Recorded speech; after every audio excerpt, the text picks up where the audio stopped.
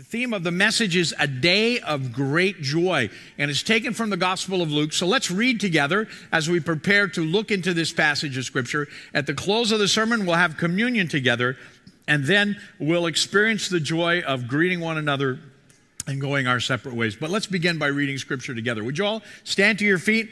We're going to be reading from Luke chapter 2, verses 8 through 14. Very, very familiar passage of Scripture. Let's read together out loud. We just saw those shepherds singing, and so we know a little bit more about them. Let's read together. That night, there were shepherds staying in the fields nearby, guarding their flocks of sheep. Suddenly, an angel of the Lord appeared among them, and the radiance of the Lord's glory surrounded them. They were terrified, but the angel reassured them.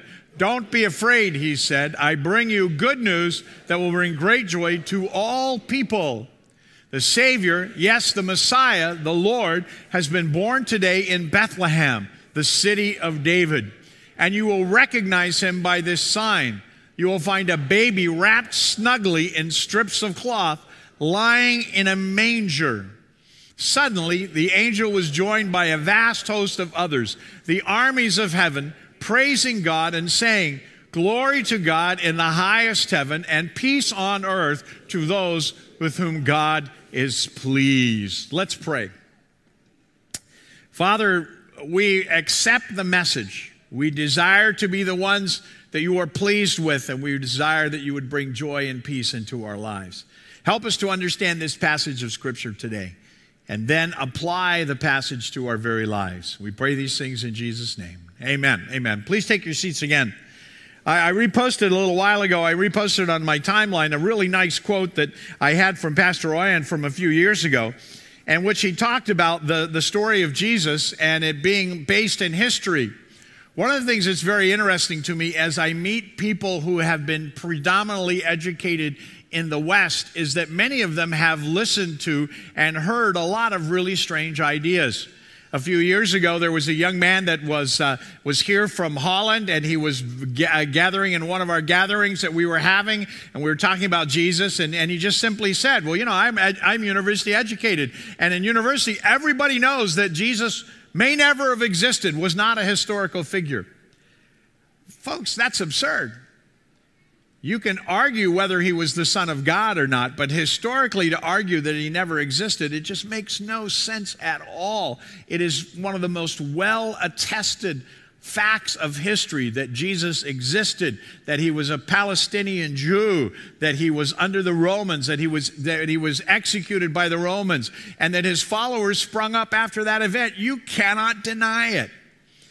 And the thing that's important for us to understand is that the framework that we have, the story that we read, tells us things about Jesus and tells us things that should impact our lives. Now, I want to say here, and you're going to, I know some of you who know me are starting to cringe a little bit because you can feel a history lesson coming on, okay? So those of you who don't like history, just close your ears for a few minutes.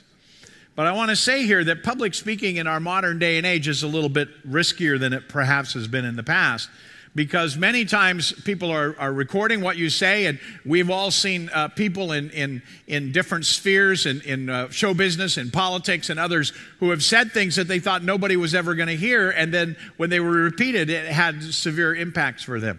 I'm a U.S. citizen, and I've lived most of my life outside of the U.S., and I've always tried to be very, very careful to respect the countries in which I live. I try not to get involved in the politics of the country. I try not to have an opinion, and because you know me, if I have an opinion, I usually express it. I try not to have an opinion, and I do everything I can not to express it, but I'm always aware and conscious of the fact that you can do something, or you can see something, or you can hear something and not understand the underlying political impact. Let me try and give you an example. In 1985, I lived in Manila. I was involved with an attempt to plant 10 churches in the city of Manila during the year 1985. And one of the things that we had was we had a group of 175 teenagers from the United States who were coming to Manila, and we were working together with them in one part of the city in Cubao, and they were going to go all over and invite people to come to revival meetings that we were holding 7 nights in a row right in the middle of the city where all the buses changed and everything else like that in Cubao in Metro Manila. Now, in 1985, there was a pressing political issue in the Philippines. At that time, if you remember, though I guess a lot of you aren't even old enough to remember, Benigno Aquino had come back to the Philippines and had been assassinated. And there was a political contest, an election that was going to be held between the president and his widow. And one of the things that had happened as he had been preparing to come back to the country, a song had tied into his return, and that was a song that I hope you've never had to sing, but it goes something like this. Tie a yellow ribbon round an old oak tree. You remember that song? It's based on an old story, and then Tony Orlando wrote a little song about it and made a lot of money. And by adopting it, they adopted, the supporters of Mr. Aquino adopted yellow ribbons as their color. And then as he was assassinated, and then they went through all of this process, the tying of a yellow ribbon became a very, very strong political act. If you were supporting the president, you didn't have yellow on, and you didn't certainly wear yellow ribbons. And then if you were supporting the Mrs. Aquino, then you wore yellow outfits. She always wore yellow outfits. You put yellow ribbons all over your fence. You put yellow ribbons all over everything, okay? Political context. 175 teenagers are coming from the United States, and I'm going to the Manila airport to pick them up. And when I get there, there's a real problem. You know why? Some smart guy in the United States says, hey, we need to find a way to make sure that we mark all of our bags so we can all find the bags that belong to our children. You know where this is going? Let's buy some yellow ribbon. And we cut yellow ribbon into pieces, and every single one of those kids, 175 suitcases, plus all the equipment, plus everything, hundreds of pieces were coming off of the planes, because they came in 2 batches, all wrapped up in ribbons. And the immigration people and the customs people wanted to know, who are these foreigners who are so boldly making a political statement in our country? And all the teenagers said, where's my bag? Now, we recognize that, I recognize that when I say things in any country where I visit, and especially this place, which is my home, I want to do absolutely everything I can to respect the country and respect the laws of the country. And so I try and be very conscious of that. And if I ever overstep the role of a guest, please forgive me, because I love being here, and I'm very honored that this country allows me to be here. But what this simply means is that there can be implications of things that because of our background, we don't even understand, right? So the kids didn't know what yellow ribbons meant. And depending on where you are, you might not understand some of the things that are going on. Like in my home country, during a political season, people talk about donkeys and elephants. What is that? And yet everybody knows what it is. We're going to look at a passage just before the one we read to try and understand the political context of what's going on that Luke is saying, and to recognize that there's some things in there that we may not have really paid attention to. So just before that passage we read in verses 8 all the way through 14, I want to read you what it says, starting in verse 1 in Luke chapter 2. At that time, the Roman Emperor Augustus decreed that a census should be taken throughout the Roman Empire. This was the first census taken when Quirinius was governor of Assyria. All returned to their own ancestral towns to register for the census. And because Joseph was the descendant of King David, he had to go to Bethlehem in Judea, David's ancient home. He traveled there from the village of Nazareth in Galilee. He took with him Mary, to whom he was engaged, who was now expecting a child. Now, when we read that, we understand the details and we try and figure them out, and the kids make, costumes and do shows and all of these different things. But this paragraph that Luke wrote is a profoundly political statement. Not obviously to us, but it is profoundly political. It is true that this statement measures or places the birth of Jesus in history, but it places the birth of Jesus in history in a very, very clear and very, I should even say in some senses, very risky way. Let me start off with the very beginning. At that time, the Roman Emperor Augustus decreed that a census should be taken throughout the Roman Empire. Right off the bat, Luke tells us this is about Augustus. Now, what do we know about Augustus? What do we know? Caesar Augustus was the adopted son of Julius Caesar. When Julius Caesar was assassinated, there was a war that was fought over many forces over who would take his place as the leader of the republic. Caesar Augustus became the sole ruler of the entire Roman world after a very bloody civil war. He overpowered all of his rival claimants. His last enemy to be destroyed was a very famous Mark Antony. Mark Antony was the boyfriend of Cleopatra. Mark Antony committed suicide after his forces were defeated in the Battle of Actium in 31 BC. He went from being the adopted son of Caesar to being the new Caesar, or the new king, and he took on the name Augustus. And he began to do a number of things. First of all, he turned the Roman Republic into an empire with himself at the head. He changed the rules. He became the head. He also proclaimed that he had brought justice and peace to the whole world. Now, we know that historically by the phrase Pax Romana, the peace of Rome. He was going to make sure there were no more small wars going on all over the place. He brought justice and peace to the whole world. He declared his adopted father, Julius Caesar, to have been a god. Now, think about it for a minute. If your father is a god, then you are the son of God. Ooh. Is that familiar language to us? Poets wrote songs about this new era that had begun. These songs were sung by choirs who would sing when Augustus would go to different places. He would have choirs that would sing of his greatness and his grandeur and how everything was going to be told. The historians wrote these long histories about how Rome was getting greater and greater, and its climax was when Augustus himself became the Savior and the Lord of the entire world. Now, we all know that there was a whole bunch of world that wasn't included in all of this. Okay, but we're speaking of what they knew and understand. He was its king, he was its Lord, and increasingly in the eastern part of the empire, people worshiped him as a god and as a son of God. What do we see happening here? What's going on? And Tom Wright says of it this way: the birth of this little boy is the beginning of a confrontation between the kingdom of God in all of its apparent weakness, insignificance, and vulnerability, and the kingdoms of this world. The lesson that Luke is trying to teach to us here is simply this: Jesus is the real Savior. Jesus is the real King of Kings. Jesus is the real Lord. Jesus is the person who's bringing real peace. Don't miss this.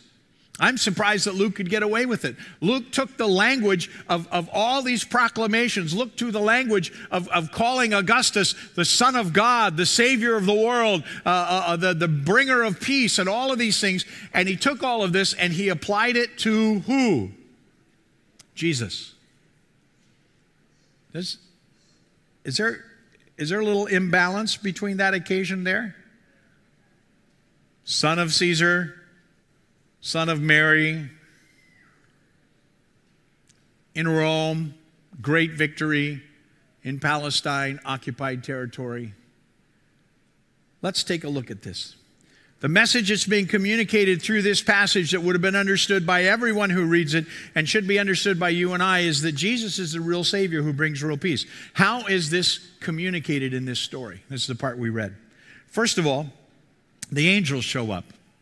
The angels show up to a bunch of shepherds out in the field. Now, it's important to note, and I mentioned it earlier, wherever the emperor went for a special event, Caesar Augustus would show up and there would be a choir singing for him. In Luke's story, there's a choir. Now, please don't misunderstand me. I'm not saying there wasn't a choir. I believe there was an angel choir. But Luke has a very specific reason to pick that particular aspect to tell us. God sent a choir of angels to those shepherds and they sang. And it's important to understand that that's a statement from God and it's a statement from Luke. Jesus had an angel choir. I don't care how good those choirs were, the angel choir was even better. Now, what else is about this angels showing up thing?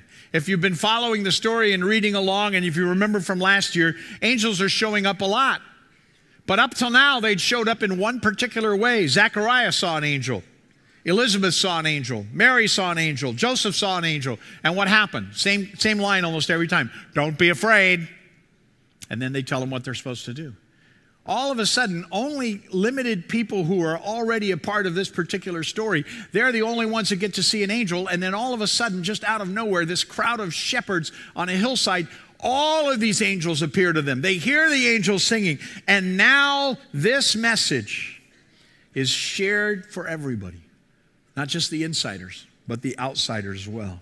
You see, the shepherds in this story represent the rest of us. They represent you and I. It's when this story expands and brings us in.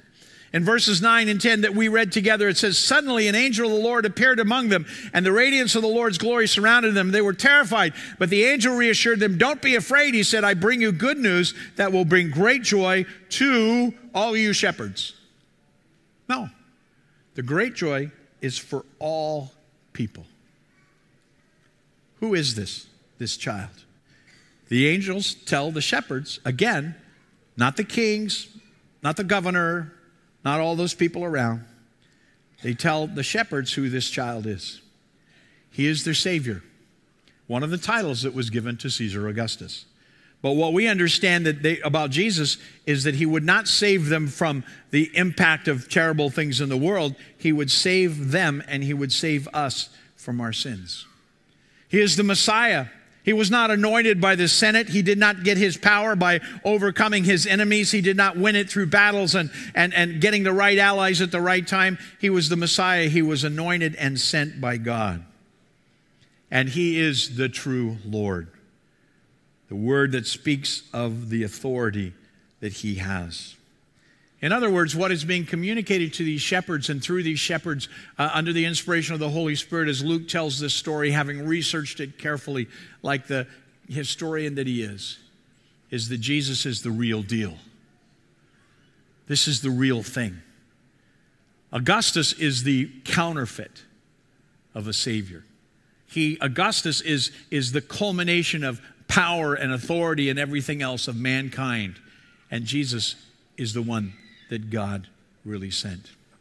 You see, this is good news for all of God's people and a great day of great joy. Now, what does this mean to you and I today? First of all, you and I need to learn to resist the temptation to think that any way other than God's way is a good way or a way that will bring us joy in life. Just like there was all the Roman strength and power and authority and everything else like that, there was another way, and it's the way of Jesus. It's the way of suffering. It's the way of discipleship. It's the way of forgiveness. It's the way of caring. And we must always resist the temptation to think, no, let's just apply a little bit of this worldly way, and then we'll follow God's way. One of the things that we find interesting here is that I mentioned to you the Pax Romana, the Roman peace, because the Roman legions marched all over that part of the world and set the world in order so that commerce spread, people spread, things went well, enforced by Roman law. And as powerful as that was and as significant historically it didn't last. Eventually, it crumbled. The decision or the issue here for you and I is to ask ourselves this question: where do we put our faith? Do we put our faith in God's way? Or do we put our faith in the way of the world? Do we put our faith in the way of Jesus? Do we put our faith in forgiveness, in righteousness, and love, and gentleness? or do we put it in the way of the world? On the time that Jesus was born, to call him Lord, to call him Savior, to call him Messiah was ridiculous. He was the child, a poor child, born out of wedlock, or at least conceived out of wedlock, who lived in a very poor place. And his parents, although from a tribe that had some honor, they were nobody significant at all. His father, earthly father, Joseph, was so insignificant that we don't even know when he died or anything else like that. And you take this child and you compare him to Caesar Augustus. And this is the issue for all of us. Where do we put our faith? Where do we put our hope? Do we put our hope and faith in the things of this world, the might of this world, the power of this world, or do we surrender ourselves to Jesus?